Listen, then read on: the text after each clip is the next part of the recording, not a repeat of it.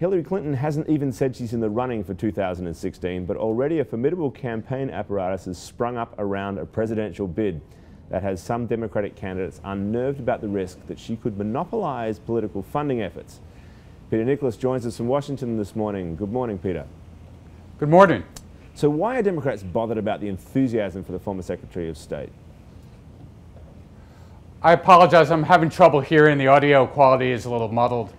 I'll try to speak louder. Maybe this, Peter, so why exactly are Democrats so bothered about such a groundswell of favourable opinion for Hillary Clinton? Well, the story we wrote is that there is some concern in the Democratic Party about this enormous apparatus that has evolved. Hillary Clinton has fundraising PACs and super PACs all working to elect her, even though she's not yet a candidate.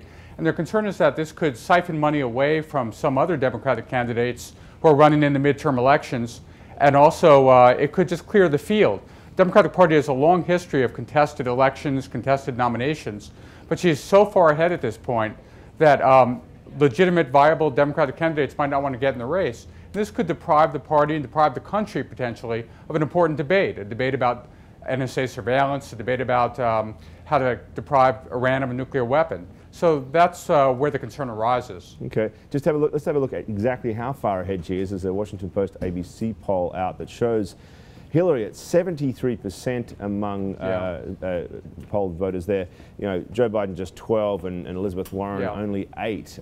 Really, I mean, it looks as if there's no hope for the others at this stage. Well, she is very far ahead at this point. In fact, you have to go back, way back in history, and I'm not sure there's a precedent in history for a candidate being so far ahead. But remember, there's not yet a campaign. Hillary Clinton hasn't announced yet whether she's going to run, neither has Joe Biden.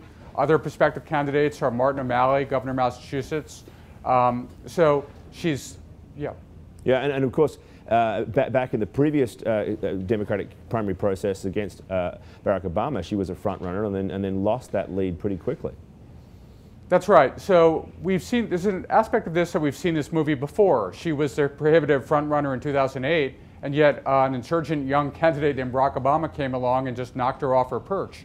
So some Democrats who want her to win and who like her and have great respect and enthusiasm for her are concerned nonetheless that she's set up for the same fall, that she's, Democratic Party, there's this David and Goliath aspect of it, and that could trip her up once again. So what exactly are fundraisers doing to try to ensure that some of the money and the love gets spread around a bit more broadly? Well, what they're trying to do is they're coming up with a plan where they would ask donors to make a long-term commitment to Hillary Clinton. So they would ask donors to give maybe over 2-3 years, but on the back end. So maybe pledge $1 million, but only give 100,000 of that in this year. So it's not to deprive Democratic candidates running in the midterms of money that they need, which is very important to the party because they want to keep the Senate in Democratic hands and possibly win back the House. So that's a plan that they're kicking around right now. All right, Peter, thank you very much for your time. We'll obviously be paying attention to this for the next few years. Thank you.